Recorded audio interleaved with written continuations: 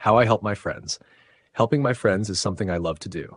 It makes me happy to see them smile and know that I made a difference in their day. There are many ways I help my friends, and each way is special and important.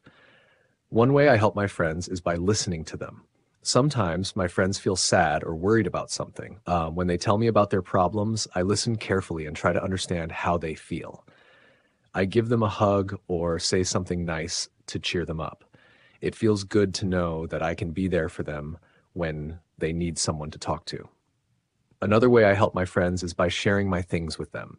If a friend forgets to bring a pencil or a snack to school, I always share mine. Sharing is a great way to show my friends that I care about them. It also makes our friendship stronger because we learn to trust and depend on each other. I also help my friends by studying together. Sometimes my friends and I find schoolwork difficult. We help each other by doing homework together and explaining things we don't understand. We make studying fun by turning it into a game or taking breaks to play.